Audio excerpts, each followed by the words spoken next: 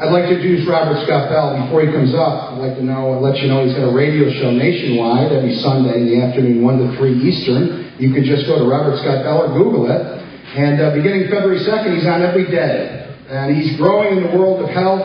When I looked for a show that I could sponsor and feel good about appearing on, his was the only show in this United States that was telling the truth about health. It wasn't selling out the sponsors, and it wasn't censored in any way, shape, or form. And this is what's going on in America and in the world right now, and he's a leader in his field. I can't even say enough about what he knows and the guests that he has and the following that he has. Even though you could say it's under the radar, it's under the radar where you have to look for truth today. So let me introduce Robert Scott Bell.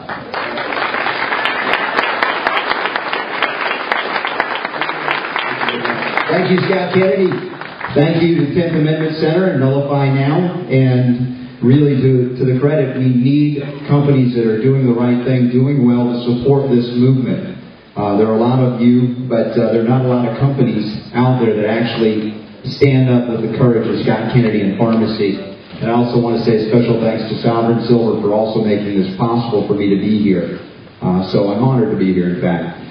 My name is Robert Scott Bell. I'm here, I'm alive because of nullification.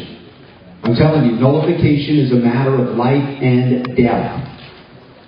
You may have never heard the word before unless you did a lot of reading about Thomas Jefferson, and I didn't even realize I was alive because of nullification until I looked back at my own history.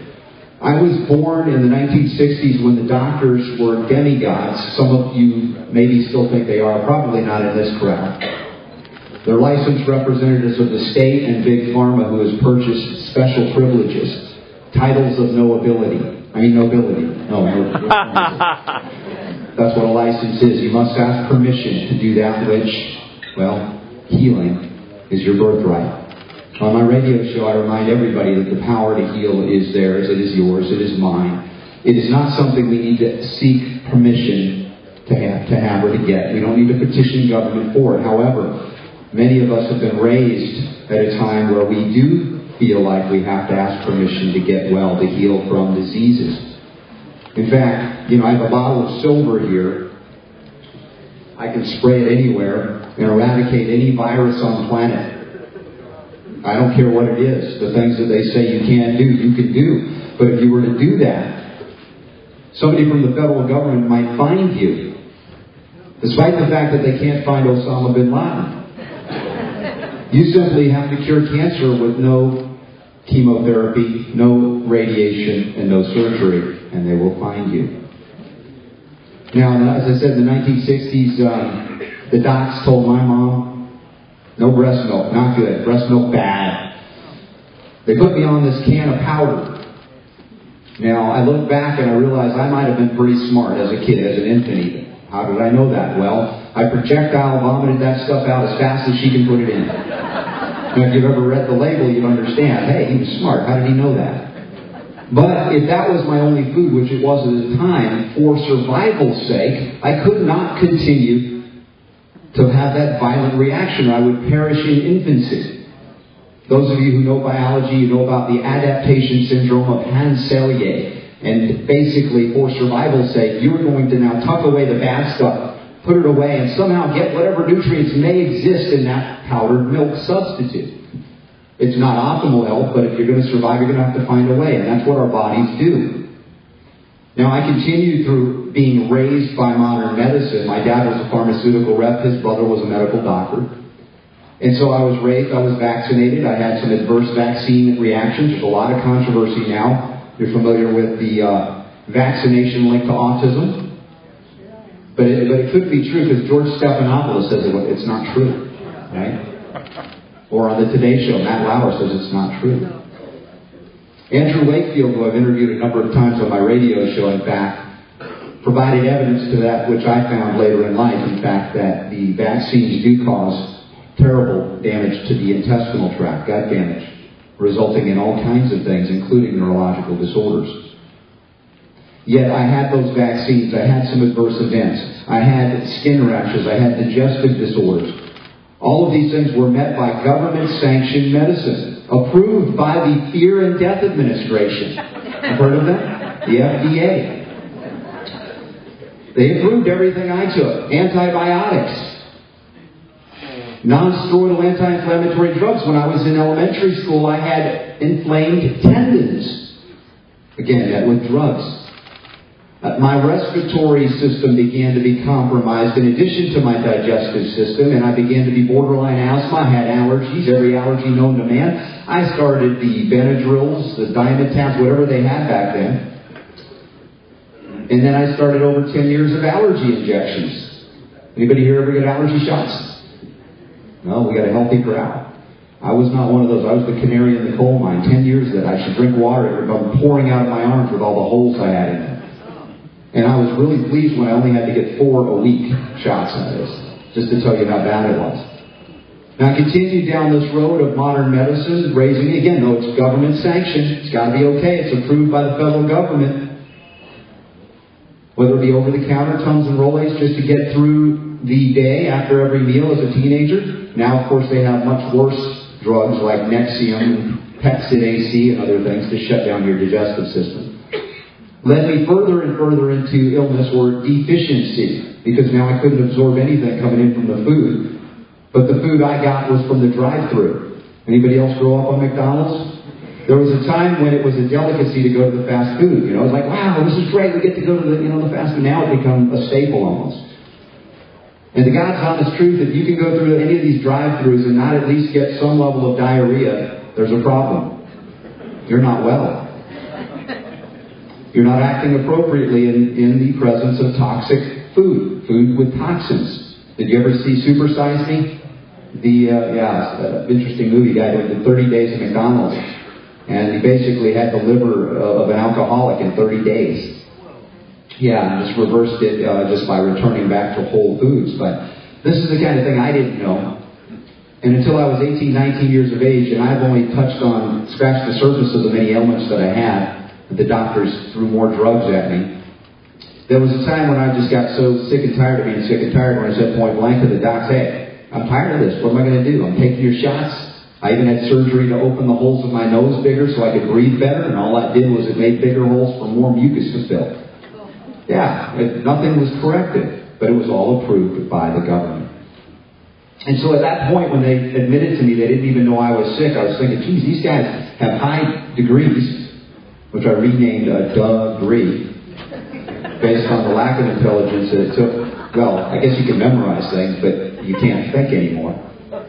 And they continued down this road to want to poison me further with these synthetic toxic medicaments. And I woke up and said, all right, this is enough, I've had it. And they said, wait, don't go. Don't leave us. There's good news for you. Right? I'm 19 years now of life on planet Earth. I'm at a major university, a really good one. And I'm asking the docs, will I ever get well? And they say, wait, there's good news for you. There's hope. I said, okay, I've been waiting 19 years. Spit it out! Tell me now. Maybe one day you'll grow out of it. You ever heard that? If I was a woman, they'd have said, just go get pregnant. It'll go away. They do that. They will go away, get pregnant. You couldn't tell me that. And at that point, I realized that the institutions and, the government, all of these things that I had been raised to believe in that really knew something that I didn't know, that was that go-between between me and something more powerful. They really didn't know maybe anything about what was right and true. And it was a major turning point in my life. Now, having been ill at that point, 19 years, all I could do is pray to God, strike me with lightning, whatever you got to do to make me well, I don't care. It didn't happen that way. I met, when I was 24, a homeopathic doctor that emigrated to America from Belgium, wanted to come to the land of opportunity. And I learned about whole foods. I learned about homeopathic medicine. Had anybody ever heard of homeopathic medicine growing up? Anybody here? One person? If you go to the war between the states, you go to all the soldiers, the Union soldiers, the Confederate soldiers, they all had homeopathic medical kits on the battlefield. We never learned that. The whole history of America has been rewritten, including its medical history. Why? To keep us, of course, enslaved to government, ultimately. Although some would say enslaved to Big Pharma, which has purchased much of government. Multinational corporations with no allegiance to any nation or state now run our country. Of course, that relates as well to the 10th Amendment, because it's much easier to buy one thing than 50 things. It's much easier to buy 50 things than 310 million things. So a centralized bureaucracy is something that is very good for interests that are not of the people. And in my growth and my learning about health and healing, of course, I began to see these other things. And I learned to detoxify my liver. I learned to utilize whole food nutrients like the sea vegetation. That was a big part of my recovery, to clean the liver. And that I, not just the United States, not just Arizona, but I had a constitution. And everyone in this room, you have a constitution as well. And I had ignored it for 24 years because I didn't know I had one, much less that I needed to abide by it. And even in ignorance, I was ill. Now, I would say on a federal level, it's more than just ignorance. It's an outright arrogance as well. Now, we ignore the Constitution at our own peril. My body needs certain things. Your body needs certain things. If we don't give it what it needs, there will be a deficiency, much like our nation's constitutional deficiency disease. The Constitution's still there. We're just ignoring it. The 10th Amendment is here. We're just ignoring it. Not in this room. Not the 10th Amendment Center. And when we talk about nullification, it isn't even that we have to nullify anything. I guess it's just that we have to acknowledge that which is null and void already. And certainly I had to do that in my own life when it came to the deities, those that were sanctioned by the state and elevated above us, that knew something but actually knew nothing about real healing. So I progressed in my learning, undid many of the ailments that I had, and in fact, I was nullifying the federal government right, left, and center because I was doing things with food that were not supposed to be possible. If they are, you are not supposed to say so. Some of the things in sea vegetation include selenium. Selenium can reverse cancer. Yes, it can. It took Jonathan Ebord, a dear friend of mine, a constitutional attorney. He's beat the FDA back 7 times. And they still don't want to allow you to know that selenium prevents, treats, reverses, and cures cancer. Or that silver hydrosol in the colloidal silver family can eradicate every viral disease known to man, every bacterial disease, including MRSA, MRSA. Yet if you say that in America and you sell something, and it could be absolutely the truth, then you become public enemy number 1. You could be imprisoned, you could be fined, you could lose your livelihood, your business, and everything that you've worked so hard to earn. Does that sound like the American dream?